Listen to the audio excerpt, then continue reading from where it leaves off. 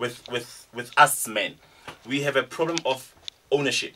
We think people that we're in a relationship with, we own them. Yeah. Hence, you find us in situations where when I have a child with someone, that person's life is going to be difficult for as long as I'm around them, within the vicinity of that person. Yes. This is why most guys will always support their children, but as soon as they break up with the baby mama, they stop supporting their kids. They've lost their control. Yes. And They've lost their control of this person. Exactly. So they're like, why should I be paying anything towards you anymore? So that's another thing that's you're gonna go with your Jolanda, Ownership. another guy. It's ownership. Ownership. It is. Ego, That's sad. ownership. I bet you the list is long. The list is very long. We could do this all month. We take no responsibility to a lot of things that we do wrong. No. You said that right when we started. Also, I'm not trying to justify anything here, right? But then, the other problem is women.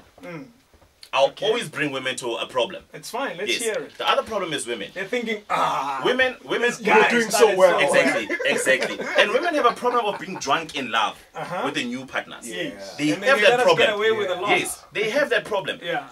I'm dating you today. I have a child with you. Because we broke up. Yeah. And then everybody was thinking you're not gonna make it when Hlompho's gone. Yes. And now you found somebody that is better than Hlompho, that has a better job and what.